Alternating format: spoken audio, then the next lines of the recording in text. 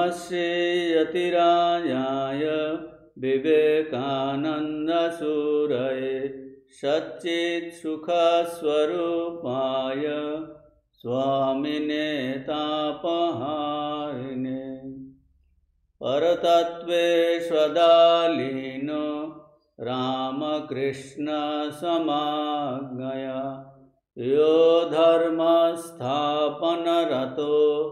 वीरेशं तं नमाम्यहम्। स्वामीजीर कर्मयोग 8th chapter, The Ideal of Karma Yoga, কর্মযোগের আদর্শ, অষ্টম অধ্যায়। এটা কর্মযোগ এই গ্রন্থের এই শেষ অধ্যায়। 8টি অধ্যায় আছে, 8টা চ্যাপ্টারের শেষ চ্যাপ্টার। এরপরে আছে কিছু কিছু স্বামীজির লেকচার, কর্মযোগ প্রসঙ্গ।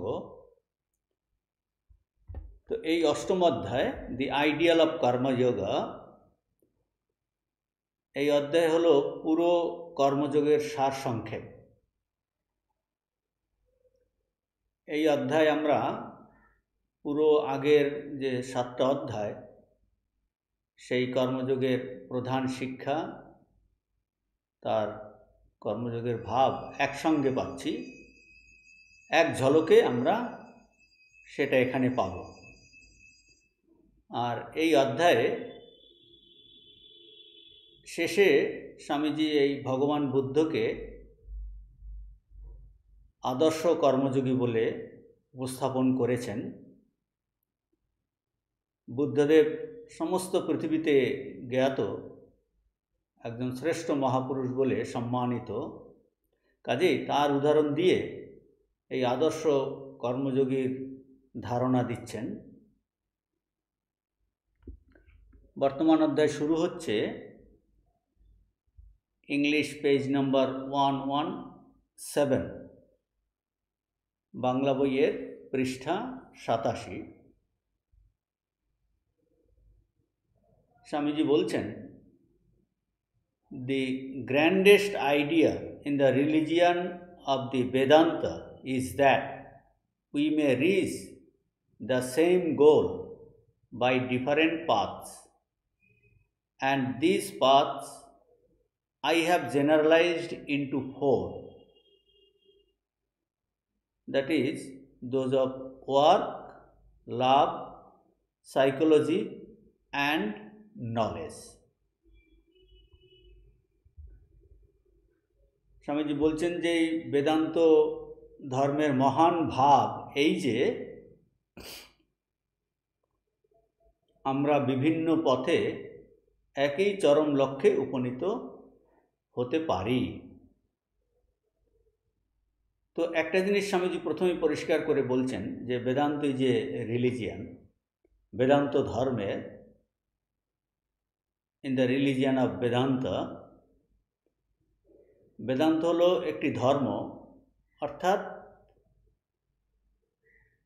ভগবানকে উপলব্ধি করবার পথ। বিদেশে অনেক সময় এই বেদান্তকে একটা দার্শনিক মতবাদ, দার্শনিক পদ্ধতি বলে তারা জানে, বেদান্ত ফিলোসফি বলে জানে। আর ফিলোসফি কি, দর্শন কি? দর্শন হলো যা কিনা একটা পদ্ধতি, সিস্টেম, যা যুক্তি তর্ক এর মাধ্যমে সত্যকে জানার চেষ্টা। এটা একটা বৌদ্ধিক প্রক্রিয়া, যাতে এই বৌদ্ধিক আনন্দ পাওয়া যায়, যাকে বলা ইন্টেলেকচুয়াল প্লেজার। এর সঙ্গে জীবনের অনেক ক্ষেত্রেই সম্পর্ক থাকে না। অনেক সময় একে বলা হয় আর্ম চেয়ার ফিলোসফি, যে তারা এই যুক্তিতর্কের মাধ্যমে কি সত্য এইটাকে এস্টাবলিশ করার চেষ্টা করে। জীবনের সঙ্গে তার কোনো সম্পর্ক নেই। কিন্তু স্বামীজি বলছেন বেদান্ত একটি ধর্ম, বেদান্ত একটি ধর্ম, এ ওয়ে অফ লাইফ, এবং এটা কি দেখায়? একটা জীবন শৈলী, একটা জীবন প্রণালী। এ কিন্তু দেখায় কিভাবে এই মনুষ্য জীবনে আমাদের ভগবান লাভ করতে হবে।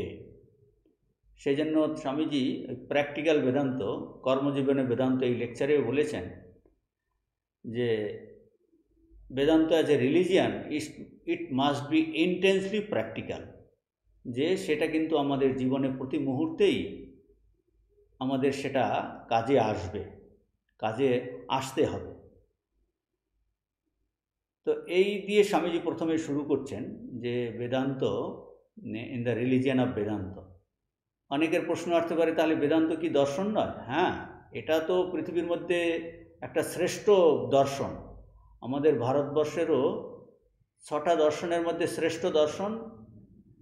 পৃথিবীর সমস্ত দর্শনের মধ্যে নিঃসন্দেহে বেদান্ত একটা শ্রেষ্ঠ দর্শন, কিন্তু প্রধানভাবে এটা একটি ধর্ম যা কিনা মানুষকে এই একত্ব জ্ঞানের অনুভব করায়, ভগবানকে প্রাপ্ত করায়। তো এইটা দিয়ে স্বামীজি শুরু করছেন, the grandest idea in the religion of Vedanta is that we may reach the same goal by different paths. এইটাই বেদান্তের একটা মহান ভাব, যে বিভিন্ন পথের মাধ্যমে এক চরম লক্ষ্যে পৌঁছানো যায়। এই বিভিন্ন পথগুলো কি বলছেন? কর্মযোগ, ভক্তিযোগ, রাজযোগ, জ্ঞানযোগ। এই প্রভৃতি যোগকে স্বামীজি এই বেদান্তের অবিচ্ছিন্ন অঙ্গের মধ্যে গণ্য করেছেন। এই অনন্ত পথ এই আবহমান কাল থেকে চলে আসছে, এবং এইগুলোর এক চরম লক্ষ্য কি? ভগবানে পৌঁছবার। এখন স্বামীজি কি করছেন?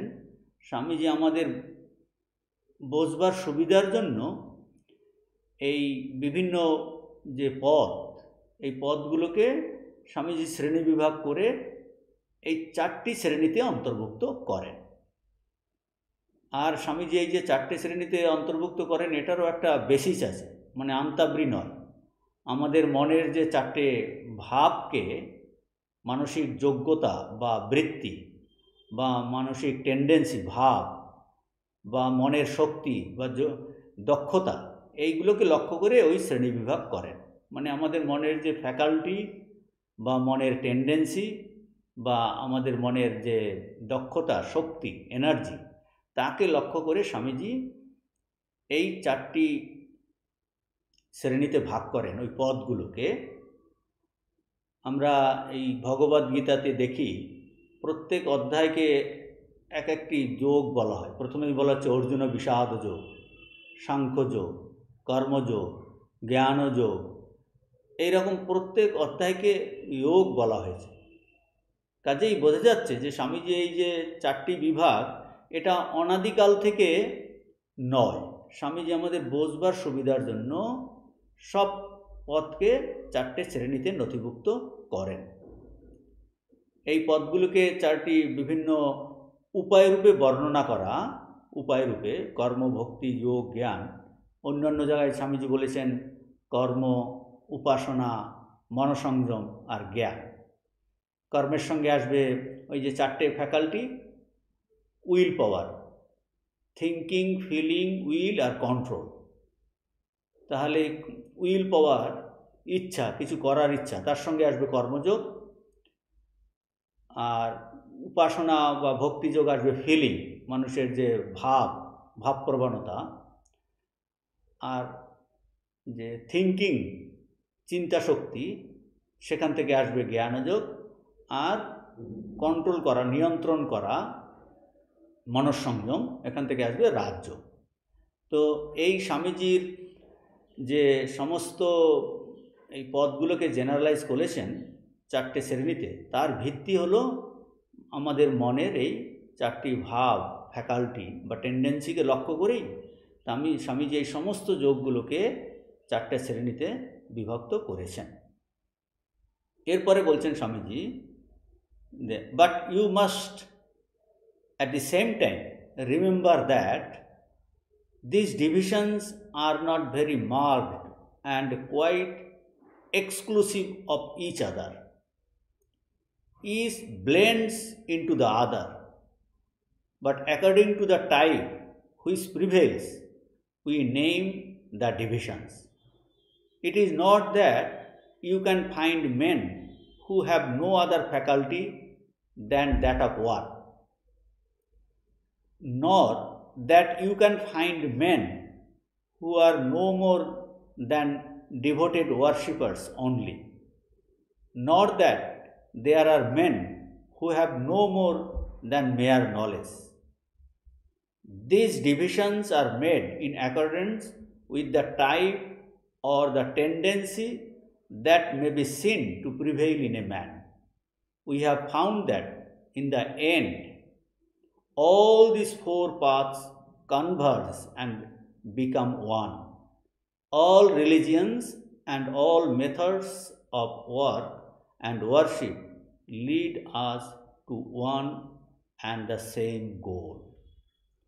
বলছেন যে এই যে চারটে শ্রেণীতে আমি এদের বিভাগ করেছি, এই বিভাগ কিন্তু খুব একটা ধরা বাঁধা নয়, অত্যন্ত পৃথক নয়, প্রত্যেকটি অন্যটার সঙ্গে মিশে আছে, যে is blends into the other, Swamiji বলছেন।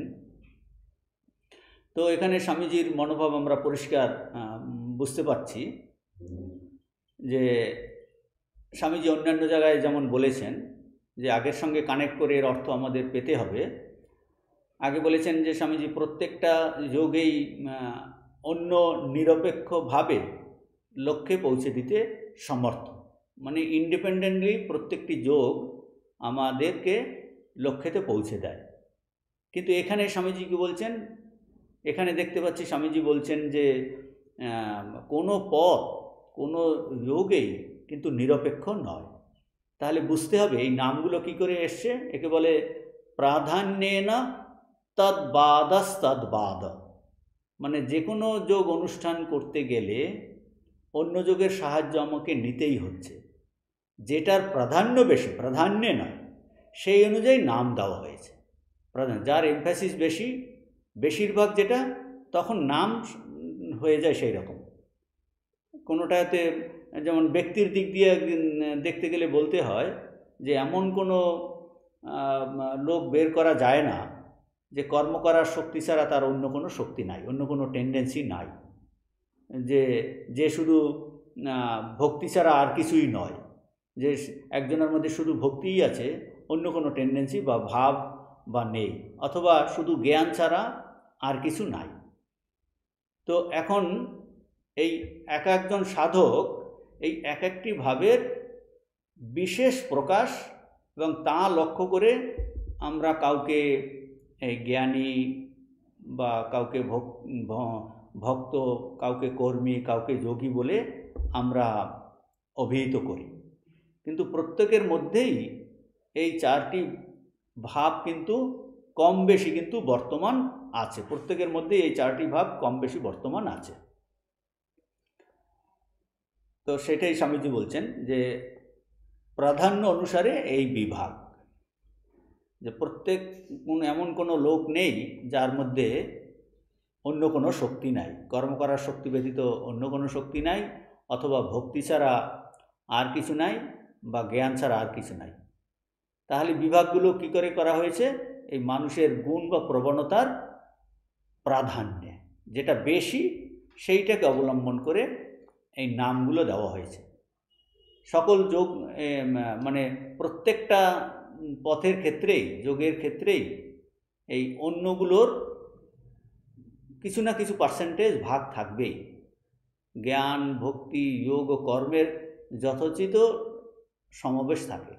এই দুই একটা উদাহরণ দিলেই আমরা ব্যাপারটা বুঝতে পারব।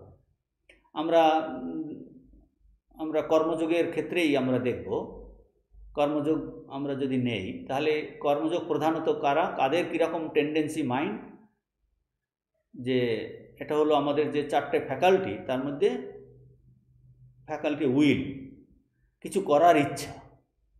যে সাধকের মনে পরার্থপরতা খুব প্রবল, সেই উদ্যমী যে সাধক, সেই সাধকের সাধনায় এই কর্মযোগের বিকাশ দেখা যায়। মানে কর্মযোগের বিকাশ। এখন কেন সে কর্মযোগ করছে? প্রথমে আমাদের মনে রাখতে হবে, স্বামীজি প্রথম চ্যাপ্টারেই বলেছেন দি goal of mankind is knowledge. সে কর্মযোগ করার উদ্দেশ্য কি? সে হলো জ্ঞান, পূর্ণত্বের জ্ঞান, একত্বের জ্ঞান কিন্তু লাভ করতে চায়। তাহলে তার মধ্যে এই পরার্থপরতার খুব প্রবল, তার সাধনায় কর্মযোগের বিকাশ। এখন সে ছাড়া, কর্ম ছাড়া সে কি অন্যগুলো করে না? বলছে না, কর্মযোগ ছাড়া তার অন্য তিনটেও আছে। কীরকম? মানে তার মধ্যে এই জ্ঞানও আছে, ভক্তিও আছে, যোগও আছে। কীরকম? এই রকম যে আত্মজ্ঞান লাভের জন্য এই কর্মের শুরু, কর্মারম্ভ, সেই যে আত্মা বা ঈশ্বর, এই আত্মা বিষয়ক বা ঈশ্বর বিষয়ক যে পরোক্ষ জ্ঞান না থাকলে যে এই কর্মযোগী কার কর্ম করবেন? কাজেই এখানে এই জ্ঞানযোগের যে বিচার, যে আত্মা সম্পর্কে বা ঈশ্বর সম্পর্কে, যে সেই সম্পর্কে পরোক্ষ জ্ঞান, এই আলোচনা চর্চা সেটা কিন্তু থাকা দরকার। তাহলে তিনি এই যোগী কার কর্ম করবেন, এই হলো জ্ঞানযোগের, তাতে অবশ্যই ভাগ আছে।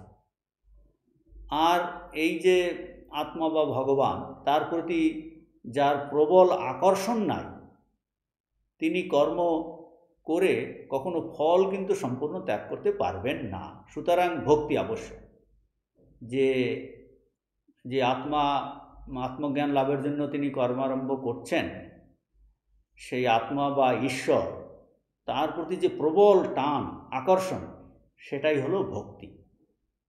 স্বরূপের প্রতি ভক্তি হতে পারে, ঈশ্বরের, সগুণ ঈশ্বরের প্রতি ভক্তি হতে পারে। কাজেই কর্ম প্রধান, কিন্তু তার মধ্যেই দেখা যাচ্ছে সেই ঈশ্বর বা আত্মা সম্পর্কে তার পরোক্ষ জ্ঞান, সেই বিষয়ে চর্চা, সেই ভগবানের প্রতি তার তীব্র টান, যাতে কিনা সে তাতে সম্পূর্ণ ফল তাতে সে সমর্পণ করছে। কাজেই এখানে ভক্তি এসে গেল। আর মন যখনই ঈশ্বর থেকে বিযুক্ত হবে, তখনই কিন্তু এই সাধারণত পূর্ব সংস্কার বসে স্বার্থবুদ্ধি জেগে ওঠে। তাই সাধককে খুব যত্ন সহকারে, সর্বপ্রযত্নে এই মনকে তার ইষ্টে নিত্যযুক্ত রাখতে হয় বা স্বরূপ চিন্তাতে যুক্ত করতে হয়। কাজে এখানে যোগ এসে গেল, মনঃসংযম এসে গেল। অতএব দেখা গেল যে এই যিনি প্রধানত কর্মযোগী, তার মধ্যে এই জ্ঞান, ভক্তি ও যোগের এই যদি সহকারিতা না থাকে, তাহলে কর্ম কখনো যোগে পরিণত হয় না। সেরকম আমরা বিচার করতে পারি ভক্তিযোগের ক্ষেত্রেও, যে কে ভক্তিযোগী, প্রধানত ভক্তিযোগী যে সাত্ত্বিক ব্যক্তির এই ইন্দ্রিয়ানুভূতি অতিশয় তীব্র, তিনি ভাবপ্রবণ হন, আবেগপ্রবণ হন, তার সাধনা কি প্রধানত ভক্তি প্রধান। কীরকম? কার প্রতি ভক্তি? যে ভগবান কিনা সৃষ্টি স্থিতি প্রলয়কর্তা, সর্বজ্ঞ, সর্বশক্তিমান, করুণাময়, এই ঈশ্বরের প্রতি তার তীব্র টান, এই টানই হলো ভক্তি। এখন এই প্রধানত সে ভক্তিযোগকে অবলম্বন করেন, তাকে বলা হয় ভক্তিযোগী। কিন্তু এর মধ্যেও কিন্তু এই জ্ঞান, তারপর কর্ম আর যোগের সমন্বয় আছে। কীরকম? এইরকম সমন্বয় হয়, মানে যে সর্বশক্তিমান ভগবানের বিশেষ একটা রূপের প্রতি তার ভালোবাসা, তার যে সেই ভগবানের সৌন্দর্য, মাধুর্য ও তত্ত্ব জানার জন্য ভক্তের যে আকুল আকাঙ্ক্ষা, সেটাই হবে জ্ঞান, সেটা হবে জ্ঞানযোগের সমন্বয়। শ্রীরামকৃষ্ণদেব বলছেন, ওরে যাকে ভক্তি করবি তাকে না জানলে কি করে ভক্তি করবি? তার মানে জ্ঞানের কথা বলছেন, যে যার একটা বিশেষ রূপের প্রতি এই ভক্তের আকর্ষণ, তার সৌন্দর্য, মাধুর্য, তত্ত্ব জানার প্রতি যে ভক্তের আকুল আকাঙ্ক্ষা, সেটাই হলো জ্ঞানযোগ। আর এই ইষ্টের সঙ্গে মনের যোগ রাখার জন্য তিনি সততই এই ইষ্ট চিন্তায় মগ্ন থাকেন। তার মানে এটা হলো মনঃসংযোগ, এটা হলো রাজযোগের সাধনা। আর ইষ্ট প্রীতির জন্য সেবা, পূজা, সাধুসঙ্গ, অনেক কতই না তার চেষ্টা উদ্যম তিনি করে থাকেন। তার সকল কাজেই কিন্তু এই কর্মযোগের অন্তর্গত। কাজেই দেখা যাচ্ছে যে যিনি প্রধানত ভক্ত, ভক্তিযোগকে অবলম্বন করছেন, তার মধ্যেও এই জ্ঞানযোগ, রাজযোগ আর এই কর্মযোগের এই সমন্বয় আসছে। সেই জন্য স্বামীজি বলছেন যে এমন কোনো ব্যক্তি নেই যার মধ্যে শুধু যিনি কিনা শুধু ভক্ত ছাড়া আর কিছু নন। ভক্ত হলেও অর্থাৎ ভক্তিযোগকে প্রধানত অবলম্বন করলেও তার মধ্যে কিন্তু এই জ্ঞানযোগ, রাজযোগ আর কর্মযোগের এই সমন্বয় বা এই ধরনের মনের টেন্ডেন্সি তারও আছে এবং সেইগুলো সমন্বয় করতে হয়। এই কথা স্বামীজি এখানটায় বলছেন।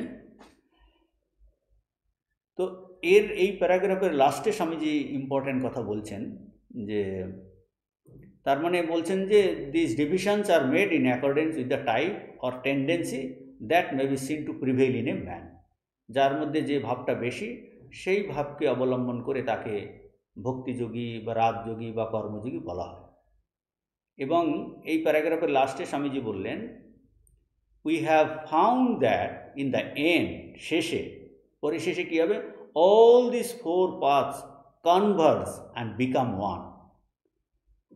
বলছেন এইটা সব, বলছেন শেষে আমরা এইগুলো আগে আলোচনা হয়েছে আগের অধ্যায়গুলোতে, শেষ পর্যন্ত এই চারটি পথ একই ভাবের অভিমুখী হইয়া মিলিত হয়। একই ভাবের অভিমুখী হইয়া মিলিত হয় মানে বলছেন যে এই চারটা পথ একই ভাবের অভিমুখী হয়ে মিলিত হয়, মানে শেষে প্রত্যেক পথেই কিন্তু এই কাঁচা আমিকে কিন্তু যেতে হবেই।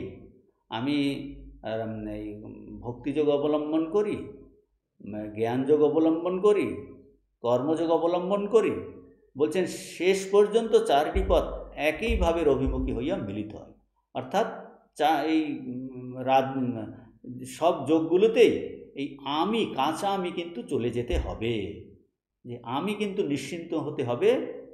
এই আমিত্বের যে নাশ, বলছেন এইটা কিন্তু একই ভাবের অভিমুখী হইয়া, তখন তারা they meet in one point. Swamiji বলছে all these yoga meets in one point. What is that point?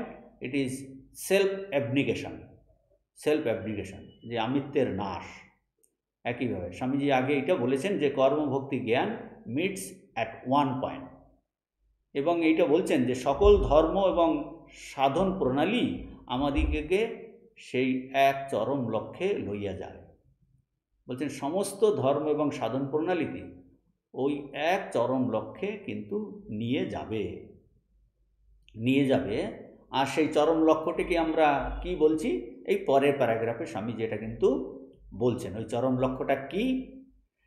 I have already, যে নেক্সট প্যারাগ্রাফে স্বামীজি বলছেন, I have already tried to point out that goal.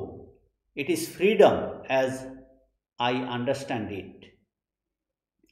Everything that we perceive around us is struggling towards freedom, from the atom to the man, from the insentient lifeless particle of matter to the highest existence on earth, the human soul. The whole universe is in fact the result of this struggle for freedom. বলছেন কি ওই চরম লক্ষ্যটা কি, বলছেন ওই চরম লক্ষ্য হলো মুক্তি। এখন এই বললেন যে সেই চরম লক্ষ্যটি, বলছেন এই আগে বলে আমি সেটা বোঝানোর চেষ্টা করেছি, আমি যেরূপ বুঝেছি যে ওই লক্ষ্য হলো মুক্তি। যা কিছু আমরা দেখি বা অনুভব করি, পরমাণু থেকে মনুষ্য, অচেতন প্রাণহীন জড়কণা থেকে পৃথিবীতে বিদ্যমান সর্বোচ্চ সত্তা মানবাত্মা পর্যন্ত সকলেই মুক্তির জন্য চেষ্টা করছে। প্রত্যেকে আমরা মুক্তির জন্য চেষ্টা করছি। আর মুক্তি কথার অর্থ কি, আগে অধ্যায়ে আমাদের এগুলো আলোচনা হয়েছে। মুক্তি কথার অর্থই হলো যে সমস্ত বন্ধন, ইন্দ্রিয় বন্ধন থেকে মুক্তি। It is freedom from the senses. উল্টো দিকে আরেকবার আমরা এটা আলোচনা করেছি, তাও আরেকবার, it is not freedom of the senses, মানে মুক্তি মানে ইন্দ্রিয় ভোগের যথেচ্ছাচারিতা নয়। মুক্তি কথার অর্থই হলো it is freedom from the senses, সমস্ত ইন্দ্রিয় বন্ধন থেকে মুক্তি। It is not freedom of the senses, মুক্তি মানে ইন্দ্রিয় ভোগের যথেচ্ছাচারিতা নয়। মুক্তির প্রকৃত অর্থই হলো ওই ইন্দ্রিয় বন্ধন থেকে মুক্তি। কারণ যদি ফ্রিডম অফ সেন্সেস হয়, এর মানে হবে ফ্রিডম অফ সেন্সেস মানেই হলো কিন্তু বন্ধন। কেন? বলি ইন্দ্রিয়ের আমরা কিন্তু দাস হয়ে পড়ছি। ইন্দ্রিয়ের আমাদের নিজস্ব কোনো স্বাধীনতা নেই, ইন্দ্রিয়গুলো আমাকে নিয়ন্ত্রণ করছে। কাজেই অনেক সময় আমরা এই ফ্রিডম মানে যথেচ্ছাচারিতা নয়, ইন্দ্রিয় ভোগের যথেচ্ছাচারী নয়, সেটা একটা দাসত্বের লক্ষণ, চরম দাসত্বের লক্ষণ। স্বামীজি বলছেন সমস্ত সাধন প্রণালীর, সমস্ত ধর্মের, সমস্ত যোগের লক্ষ্য কি? মুক্তি। সমস্ত সাধন প্রণালী, সকল ধর্ম, সমস্ত যোগের এই লক্ষ্য হলো একমাত্র চরম লক্ষ্য মুক্তি। এবং এটা বলছেন যে সমস্ত কিছুই বিশ্বব্রহ্মাণ্ডের, এই যে কসমস, এত বড় বিশ্বব্রহ্মাণ্ড, আমরা যা কিছু দেখছি, অনুভব করি, পরমাণু থেকে মানুষ, জড়কণা থেকে সর্বোচ্চ সত্তা, মানবতা, সবাই এই মুক্তির জন্য কিন্তু চেষ্টা করছে। আমরা প্রত্যেকেই এই মুক্তির জন্য চেষ্টা করছি। এইটাই হলো শাস্ত্র সিদ্ধান্ত এবং এটাই মহাপুরুষদের অনুভব, এটাই হলো সত্য। আর এইটা সত্য হয় তাহলে মূল সিক্রেট, সব কিছুর মূল সিক্রেটটা কি? যে আমরা সবসময় এই মুক্তির জন্য চেষ্টা করছি। তাহলে কি এটার দ্বারা বলতে চাইছেন? অতএব আমরা যদি সচেতনভাবে চেষ্টা করি, তবে এই জীবনেই কিন্তু আমরা এই মুক্ত অবস্থা অনুভব করতে পারব। এখন আমরা যেন সেটা ভুলে গেছি, শাস্ত্র আর মহাপুরুষরা আমাদের এইটা কিন্তু এই স্মরণ করাচ্ছেন যে আমাদের সমস্ত এই পরমাণু থেকে মনুষ্য, সমস্ত চেতন অচেতন যা কিছু, এই মুক্তির জন্য আমরা চেষ্টা করছি। এই জগৎ হলো এই মুক্তির সংগ্রাম বা চেষ্টার ফল। এটাই বলছেন যে সমস্ত যৌগিক পদার্থ, পেজ নাম্বার 1118, স্বামীজি বলছেন, in all combinations every particle is trying to go on its own way to fly from the other particles, but the others are holding it in check.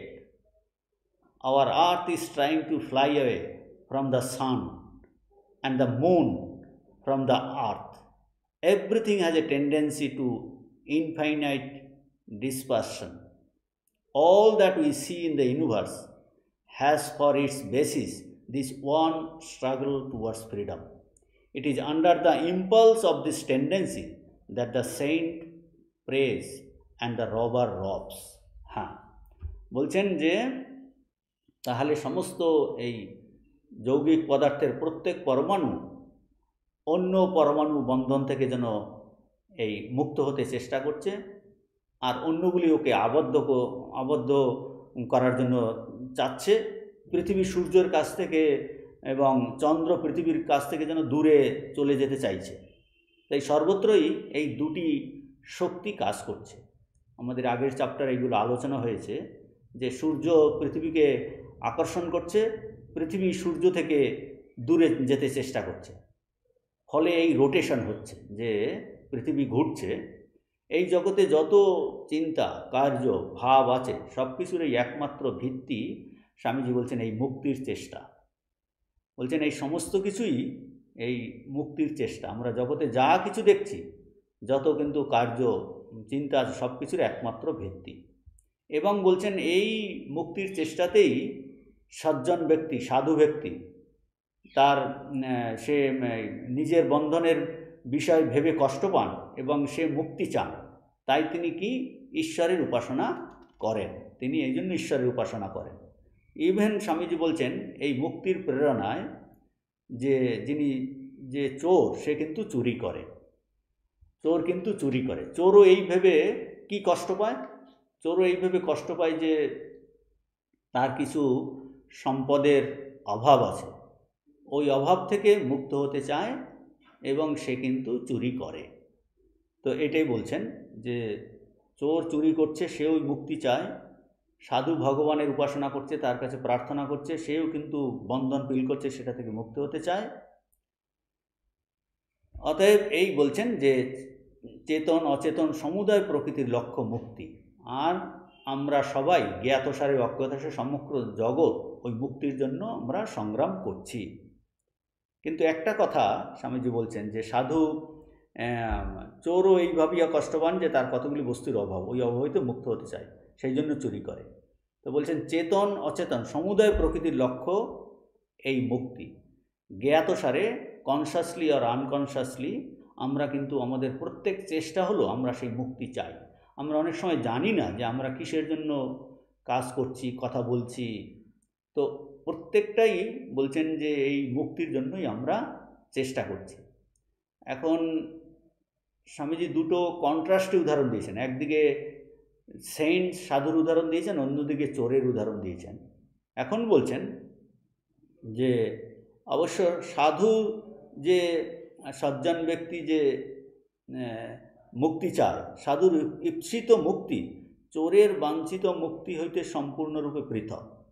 সাধু মুক্তির চেষ্টায় কার্য করিয়া অনন্ত অনির্বচনীয় আনন্দ লাভ করেন, কিন্তু চোরের কেবল বন্ধনের উপর বন্ধন বাড়িতে থাকে।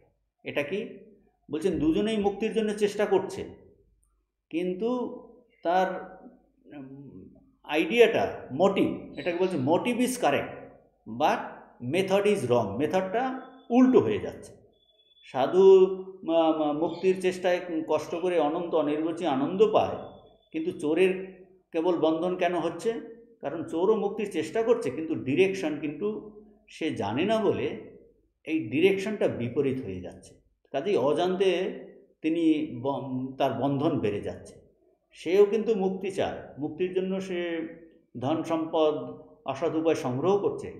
সেও মনে করছে যে তার ধন সম্পদ কম আছে, তো তার জন্য সে এই কষ্ট পায় এবং সেই সম্পদের অভাব আছে, ওই অভাব থেকে সে মুক্ত হতে চায়। কিন্তু এই মুক্তি, তার মেথড এখন ধন সম্পদ সংগ্রহ করে সে মুক্তি চাইছে, কাজেই তার মেথডটা রং হয়ে যাচ্ছে। কিন্তু মোটিভ ইজ কারেক্ট, কিন্তু method is wrong. Motive is correct, method is wrong. কিন্তু সমস্ত কিছুর ইম্পালস স্বামীজি বলছেন এই একমাত্র মুক্তি। তাহলে সমস্ত ধর্ম কি বলছে? এই মুক্তির কথাই বলছে। সমস্ত সাধন প্রণালী এই মুক্তির কথাই বলছে। আমাদের যে যত যোগ আছে তাও এই মুক্তির কথাই কিন্তু বলছে, যাকে স্বামীজি এই 4টে শ্রেণীতে বিভাগ করেছেন। এই সমস্ত কিছু এই একটা ইম্পালস, মুক্তির জন্য আমরা চেষ্টা করছি। আমাদের সমস্ত জীবনটাই এটাই শ্রী রামকৃষ্ণদেব বলছেন তার সহজ ভাষাতে, যে মনুষ্য জীবনের উদ্দেশ্য ভগবান লাভ। স্বামীজি সেটা আরও বড় আকারে সমস্ত কিছুকে বলছেন, সমস্ত এই মুক্তি আইডিয়ালটা দিয়েছেন, যে সমস্ত কিছুই সেই মুক্তির দিকেই কিন্তু চলেছে, মুক্তির দিকেই চলেছে। এর পরের প্যারাগ্রাফে স্বামীজি বলছেন যে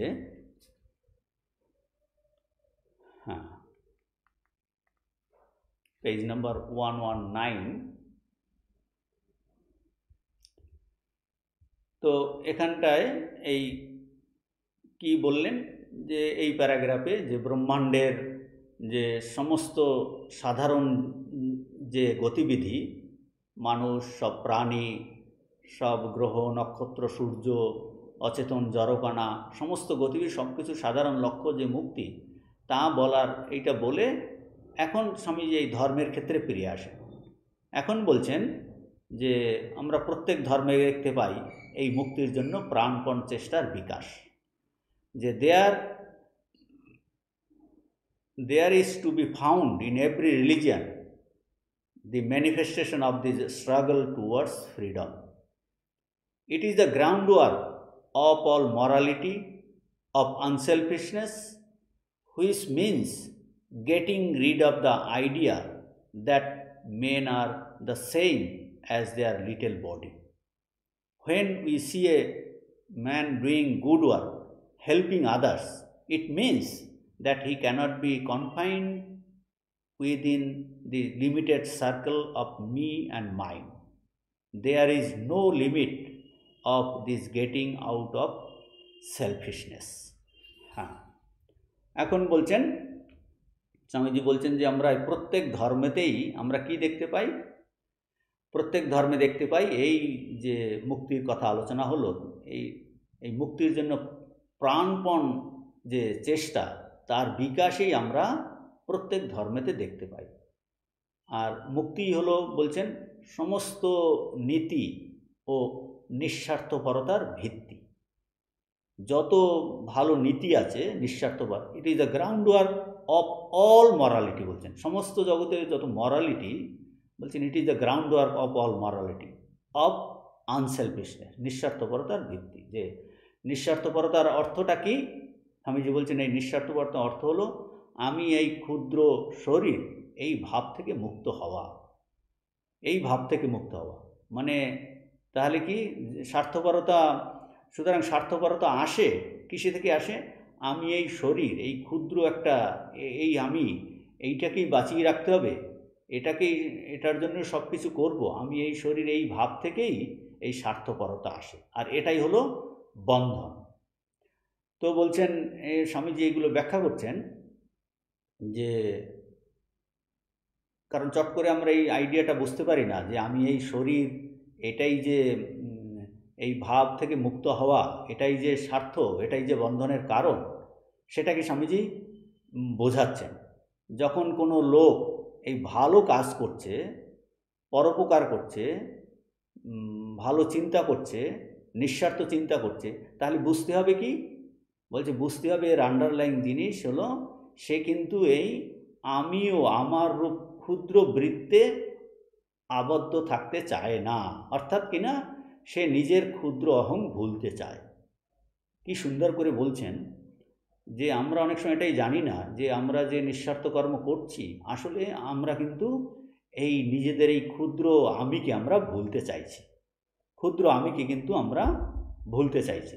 আর এই ক্ষুদ্র আমিকে ভুলতে চাওয়াই হলো কিন্তু মরালিটি অ্যান্ড এথিক্স। এ কী বলছে? নট আই বাট দাও, মানে আমি আমাকে ভুলে গিয়ে অন্যের জন্য করছি। বলছে এই নিজেকে ভুলে যাওয়াই হলো সমস্ত নীতির ভিত্তি। যে সমস্ত যে আমাদের জ্ঞান, ভক্তি ও কর্মের মাধ্যমে এই আমি ও আমার ভাব, অর্থাৎ কিনা এই কাঁচা আমি, ক্ষুদ্র আমি, লিটল সেলফ, এইটা কিন্তু চলে যেতে হবে। মানে কাঁচা আমিকে গলতে হবেই, এটাকে গলে চুরমার হতে হবেই। ক্ষুদ্র ব্যক্তিত্ব কিন্তু মুছে যেতে হবে। এটা বলছেন যে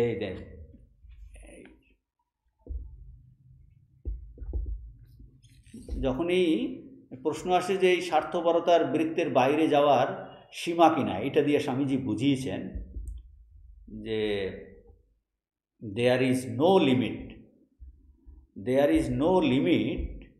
এখানটায় স্বামীজি বলছেন to this getting out of selfishness. অর্থাৎ কেউ একজন লোক পরোপকার করছে, ভালো চিন্তা করছে, নিঃস্বার্থ চাষ করছে, অর্থাৎ সে কিনা নিজেকে ভুলতে চায়, সে নিঃস্বার্থপর হতে চায়। এখন এই যে নিজের ক্ষুদ্র আমিকে ভুলে যেতে চায়, এই যে নিজেকে আমিকে নিয়ে, আমি আমার ভাব নিয়ে থাকা মানে স্বার্থপরতা। এই যে স্বার্থপরতার একটা বৃত্ত, একটা সার্কেল, নিজেকে নিয়ে চিন্তা করা, এই বৃত্তের বাইরে যাওয়ার সীমাটা কি হবে? বৃত্তটা আরেকটু বড় হলো, আরেকটু বড় হলো, আরেকটু বড় হলো। বলছে এর কোনো সীমা আছে কি না? স্বামীজি বলছেন এর কোনো সীমা নাই, কোনো সীমা নাই। বলছেন সমস্ত নীতিশাস্ত্রের লক্ষ্য কি? অ্যাবসলিউট আনসেলফিশনেস, চরম স্বার্থ ত্যাগ। বলছে এই নিজের ক্ষুদ্র সার্কেল থেকে, আমি আমার ভাব থেকে বেরিয়ে যাওয়া, মি অ্যান্ড মাইন্ড, এটা থেকে বেরিয়ে যাওয়ার এর কোনো সীমা আছে কিনা? স্বামীজি বলছেন কোনো সীমা নাই। এটাই বলছেন all the great systems of ethics preach absolute unselfishness as the গোল। বলছে সমস্ত নীতিশাস্ত্র কিন্তু এই চরম স্বার্থত্যাগের কথাই কিন্তু প্রচার করছে। কাজেই স্বার্থপরতা বৃত্তের বাইরে যাওয়ার কিন্তু কোনো সীমা নাই। এখন এই রকম যদি কেউ এক ব্যক্তি এই চরম স্বার্থত্যাগের অবস্থা লাভ করে, তাহলে তার কি অবস্থা হবে? বলছে তখন আর কিন্তু তার এই কাঁচা আমি, ক্ষুদ্র আমি, অর্থাৎ এই ক্ষুদ্র ব্যক্তিত্ব, আমি অমুক ব্যক্তি, আমি অমুক জায়গার, অমুক সমাজের, শুধু তাদের জন্য, বলছে এই ভাব কিন্তু আর থাকে না। তিনি পুরো জগতের সঙ্গে তখন তার একাত্মতা অনুভব করেন। তার আমিটা তখন কি হয়? এক সর্বগ্রাসী আমি। সেই জন্য স্বামীজি বলছেন যে আমরা যে এই যে ইন্ডিভিজুয়াল ব্যক্তিত্ব, ইন্ডিভিজুয়াল, বলছি আমরা আসলে ইন্ডিভিজুয়াল নই, উই আর নট ইন্ডিভিজুয়াল। আমাদের ইন্ডিভিজুয়ালিটি, কখন আমরা ইন্ডিভিজুয়াল হব? our individuality consists in universality. বলছেন এই ক্ষুদ্র আমিটা কোনো আমিই নয়, বলছে এই আমাকে তো বন্ধনে ফেলছে। তো বলছে যিনি যখন এই কাঁচা আমি চলে যাবে, আমি বিশ্বব্যাপী আমিত্ব হবে, তখনই আমরা ঠিক ঠিক ইন্ডিভিজুয়াল। আমাদের ইন্ডিভিজুয়াল হলো কি সর্বগ্রাসী আমি। তখন সে অনন্ত বিস্তার লাভ করে, অনন্ত স্বরূপ হয়। আগে যে তার যেই ক্ষুদ্র ব্যক্তিত্ব ছিল তা একেবারে চলে যায়। এই অনন্ত বিস্তৃতি এটাই হলো সমস্ত ধর্ম, নীতি, শিক্ষা ও দর্শনের কিন্তু লক্ষ্য। এটা বলছেন Swamiji.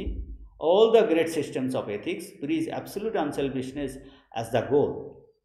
বুঝাচ্ছেন, supposing this absolute unselfishness can be reached by a man, what becomes of him?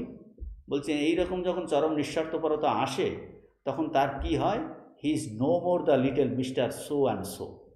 He has acquired infinite expansion. তার বলছে তার অনন্ত বিস্তৃতি হয়েছে, অনন্ত বিস্তৃতি লাভ করেছে। দ্যাট লিটল পার্সোনালিটি, যে যখন আগে এই কাঁচা আমিকে নিয়েই ভাবতো, শুধু আমি আমার, that little personality which he had before, এইরকম বিস্তার লাভের আগে যা ছিল, that little personality which he had before is now lost to him for ever. He has become infinite. বলছে তার অনন্ত বিস্তৃতি লাভ হয়েছে। And the attainment of this infinite expansion is indeed the goal of all religions and of all moral and philosophical teachings. কত broad আকারে স্বামীজি এই কর্মযোগকে স্থাপন করছেন। সমস্ত ধর্মের, সমস্ত সাধনার, সমস্ত সমাজের সব ফিলোসফি, দর্শনকে কিন্তু এর মধ্যে স্বামীজি নিয়ে এসেছেন।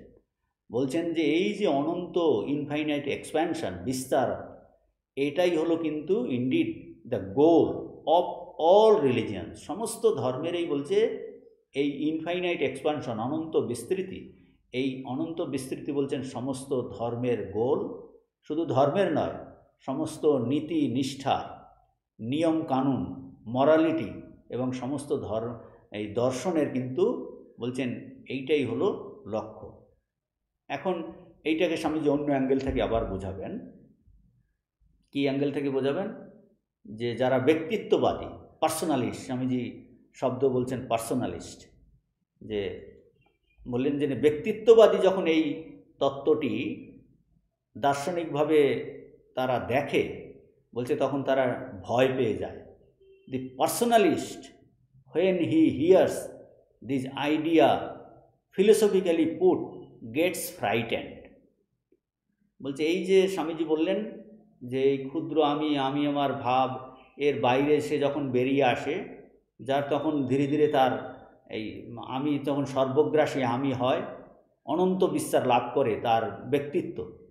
বলছেন যারা পার্সোনালিস্ট, যে নিজের ব্যক্তিত্বকে সবসময় ধরে রাখতে চায়, নিজের ব্যক্তিত্বকে গলতে দিতে চায় না, বলছে তারা এই তত্ত্বটা যখন এই দার্শনিকভাবে এইভাবে উপস্থাপন করা হয় তাদের ক্ষেত্রে, এই ব্যক্তিত্ববাদীরা, পার্সোনালিস্ট, যারা যারা ঈশ্বরের এই ব্যক্তি ঈশ্বরে বিশ্বাস করেন, অর্থাৎ ব্যক্তি ঈশ্বরে বিশ্বাস করেন মানে যারা নিজেদের ক্ষুদ্র এই ব্যক্তিত্বকে হারাতে চান না, হারাতে ভয় পান, তো বলছেন অথচ তারা কিন্তু মরালিটি প্রচার করছেন। তারাও মরালিটি প্রচার করছেন, মানে কি প্রচার করছেন?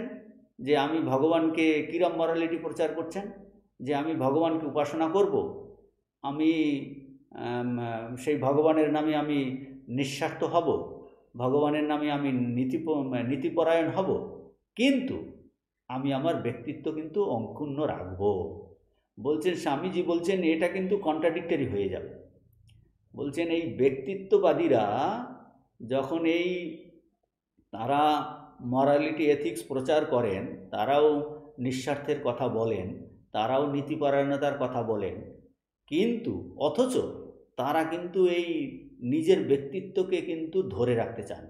কিন্তু তিনি যে নীতি বা নিঃস্বার্থপরতা প্রচার করছেন, সেটা কিন্তু তার এই ক্ষুদ্র ব্যক্তিত্বকে কিন্তু তার অনন্ত বিস্তার দেখিয়ে দিচ্ছে। মানে এরা যদি ভগবানকে ভালোবাসে, সত্যিই ভালোবাসে, তখন সেই ভগবানের কোনো সীমা নির্দেশ তারা কিন্তু করতে পারবে না। মানে ঠিক ঠিক যদি তারা যুক্তিবাদী হয় তাহলে কোনো সীমা নির্দেশ করতে পারবে না। ভগবানকে এই একটা ক্ষুদ্র গণ্ডির মধ্যে তারা কিন্তু সীমায়িত করতে পারবে না। অর্থাৎ কি না, একটা সময় আসবে যখন এই ক্ষুদ্র ব্যক্তিত্ব বোধ চলে যেতে বাধ্য, চলে যেতে বাধ্য। এইটা স্বামীজি এখানটায় বোঝাচ্ছেন যে এই ক্ষুদ্র দি পার্সোনালিস্ট বলছেন এই জিনিসটা যখন তারা শোনে যে এই ব্যক্তিত্বের অনন্ত বিশ্বাস, তখন তারা এটা ভয় পেয়ে যায়, তারা ভয় পায়। বলছেন যে at the same time if he প্রিসেস morality, অথচ তারা কিন্তু এই নীতি প্রচার করছেন। At the same time if he প্রিসেস morality he after all teaches the very same idea himself. নিজেও কিন্তু এই মরালিটি প্রচার করছে, মানে এই নীতির ভিত্তি কি, আমি নয় তুমি। এখন আমি নয় মানে এই আমির বাইরে এসে যে আমির যে ক্ষুদ্র সার্কেলটা স্বামীজি আগে বললেন, সেই সার্কেলটা যে এই বৃত্তের বাইরে যাওয়ার কোনো সীমা আছে কি না, বাইরে যাওয়ার তো কোনো সীমা থাকতে পারে না, এইটা বলছেন। He puts no limit to the unselfishness of man.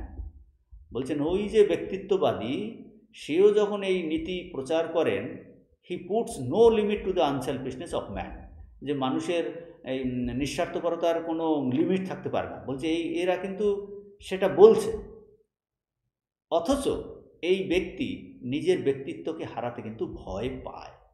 Suppose স্বামী যেটা বোঝেন, suppose a man becomes perfectly unselfish under the personalistic system. বলছে পার্সোনালিস্টিক সিস্টেম মানে এই যারা এই ব্যক্তিত্ববাদী, নিজের ব্যক্তিত্বকে যে হারাতে ভয় পায় এবং ঈশ্বরকেও এইরকম একজন ব্যক্তি বলে যারা মনে করে, সেইটা স্বামীজি এখন বোঝাচ্ছেন। স্বামীজি একটা যে স্যাম্পল কেস হিসাবে বলছে, সাপোজ ধরা যাক এইরকম যারা ব্যক্তিত্ববাদী, তিনি suppose a man becomes perfectly unselfish under the personality system, how are we two distinguished him from the perfected once in other system. বলছে অন্য সিস্টেমে যারা পারফেক্ট হয়েছেন দেখা যাচ্ছে তাদের আর সেই ক্ষুদ্র ব্যক্তিত্ব নাই, ক্ষুদ্র ব্যক্তিত্ব নাই, তারা অনন্ত বিস্তার লাভ করেছেন। আর যারা কিনা এই পার্সোনালিস্টিক সিস্টেমেও এইভাবে আনসেলফিশ হয়েছেন, বলছে হতে হতে হতে হতে কিন্তু সেও কিন্তু এইরকম অনন্ত বিস্তার লাভ হতে তারও বাধ্য। মানে দুজনার মধ্যে কোনো পার্থক্য কিন্তু করা যাবে না। যে ব্যক্তিত্ববাদী ব্যক্তি, ঈশ্বরে বিশ্বাসী কোনো মানুষ যদি সম্পূর্ণ নিঃস্বার্থপরায়ণ হন, তখন তাকে অন্য সম্প্রদায়ের পূর্ণ সিদ্ধ ব্যক্তি থেকে আর পৃথক সে কী করে দেখবে? কারণ দুটো সিস্টেম, যে সিস্টেমের মাধ্যমেই দুজনেই কিন্তু তার আমিটা কিন্তু একদম গলে গেছে, তারও দুক্ষেত্রেই অনন্ত বিস্তার লাভ হয়েছে। বলছে আর পার্থক্য করা কিন্তু যাবে না। অর্থাৎ এই সে উভয় ক্ষেত্রেই তিনি তখন সারা বিশ্বের সঙ্গে কিন্তু এক হয়ে যান। কিন্তু এই যে স্বামীজি বলছেন যে হতভাগ্য ব্যক্তিত্ববাদী, তার নিজের যুক্তিগুলোকে সে যথার্থ সিদ্ধান্ত পর্যন্ত অনুসরণ করার কিন্তু তারা সাহস পায় না। এই জন্য শুধু প্রথমে এটা শুনে তারা কিন্তু বৃথা ভয় পায়। এইটা স্বামীজি বলছেন যে he has become one with the only the poor personalist, page number 119, last line, only the poor personalist has not the courage to follow out his own reasoning to its right conclusion, to its right conclusion.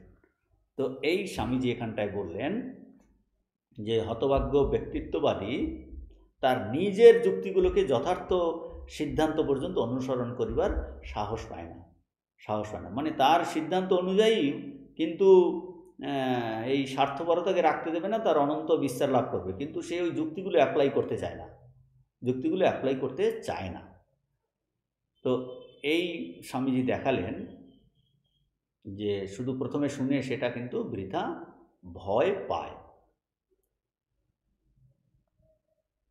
তো এরপরে স্বামীজি এই প্যারাগ্রাফের শেষের দিকে স্বামীজি কয়েকটি important জিনিস বলেছেন যে তাহলে কি দাঁড়ালো, Karma Yoga is the page number 120, second line.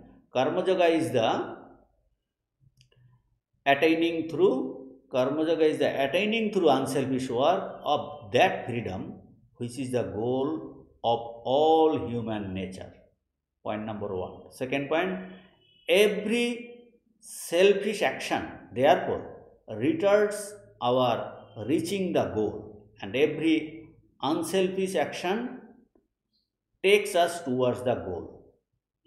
That is why the only definition that can be given to morality is that which is selfish is immoral, and that which is unselfish is moral. খুব important কথা স্বামীজি বলছেন, এইটা আলোচনার অপেক্ষা রাখে। যে কি বললেন, কর্মযোগ কি? কর্মযোগ is the অ্যাটেইনিং through unselfish work of that freedom which is the goal of all human nature. যে খুব সুন্দর করে এইটা এক বাক্যে স্বামীজি প্রকাশ করছেন, হোয়াট ইজ কর্মযোগ। যে কর্মযোগ হলো কি, নিঃস্বার্থ কর্ম দ্বারা মানব প্রকৃতির চরম লক্ষ্য এই মুক্তি লাভ করাই কর্মযোগ। আর একটু আগেই স্বামীজি কি বললেন, এই চরম লক্ষ্য বলেছেন ব্যক্তি যখন সারা বিশ্বের সঙ্গে এক হয়ে যায়, যে অনন্ত বিস্তার লাভ। অতএব স্বামীজির ওই কর্মযোগের ওই সংজ্ঞা থেকে আমরা বুঝতে পারি যে প্রত্যেক স্বার্থপূর্ণ কর্ম কি করছে, তাহলে আমাকে ওই চরম লক্ষ্যে, স্বার্থপূর্ণ কর্মই আমাদের ওই চরম লক্ষ্যে নিয়ে যাওয়ার বাধা হয়ে শুরু হয়। যদি স্বার্থপূর্ণ কর্ম করি তাহলে চরম লক্ষ্যে আমাকে নিয়ে যায় না, চরম লক্ষ্যে যাওয়ার পথে বাধা হয়ে যাচ্ছে। আর যদি কর্ম নিঃস্বার্থ হয়, তা নিঃস্বার্থ কর্ম আমাকে ওই চরম লক্ষ্যে নিয়ে যায়। যে স্বামীজির এই ডেফিনেশন থেকেই বোঝা যাচ্ছে নিঃস্বার্থ কর্ম দ্বারা মানব প্রকৃতির চরম লক্ষ্য এই মুক্তি লাভ করাই কর্মযোগ। তাহলে কর্ম যদি নিঃস্বার্থ হয় তাহলে মুক্তির দিকে নিয়ে যায়, আর কর্ম যদি স্বার্থপূর্ণ হয় তাহলে সেটা কিন্তু বাধাস্বরূপ হয়ে যায়, বাধাস্বরূপ। সেটাই বলছেন যে every shellfish action therefore রিটার্ডস hour reaching the গোল। কর্ম যদি স্বার্থপূর্ণ হয় তাহলে এই অনন্ত বিস্তার কিন্তু হবে না, মুক্তি কিন্তু হচ্ছে না, তার বাধাস্বরূপ হয়ে যাচ্ছে। আর যদি এভরি আনসেলফিশ অ্যাকশন বলছে, সেটা আমাকে একটু একটু করে এগিয়ে দিচ্ছে। Every unselfish action tax us towards that গোল, মানে আমরা পই পই করে সেদিকে কিন্তু আমরা এগোচ্ছি, এই কথা স্বামীজি বলছেন।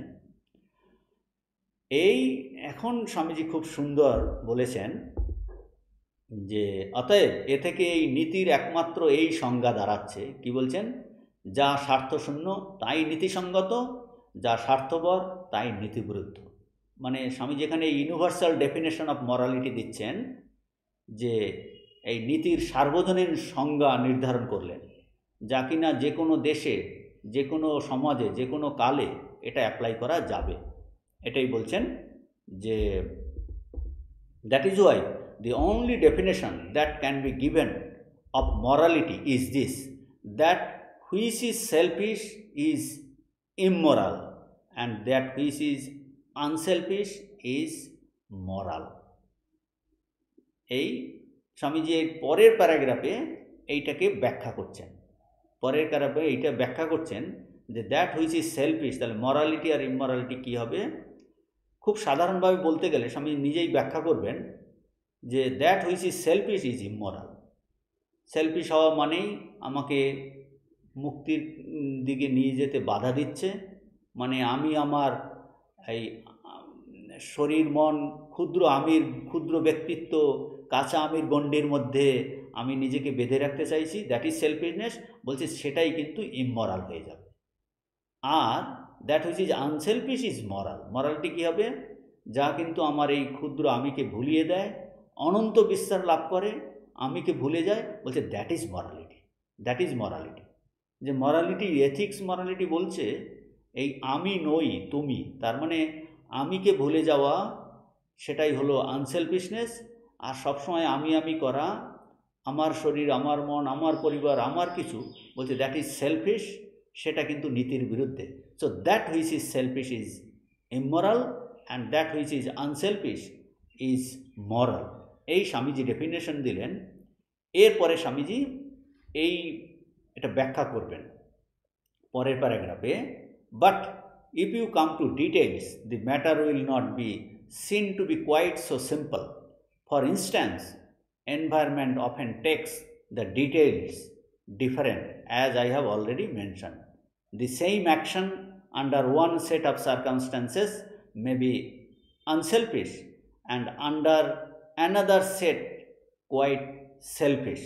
So, we can give only a general definition and leave the details to be worked out by taking into consideration the differences in time, place and circumstances. তো এখন স্বামীজি এইটা ব্যাখ্যা করবেন। আমরা এই ব্যাখ্যা আমরা পরের ক্লাসে করব। আমরা আজ এখানে এই পর্যন্ত শেষ করছি।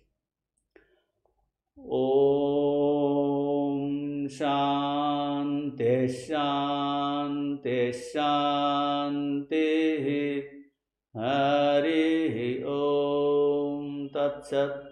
শ্রীরামকৃষ্ণার্পণমস্তু।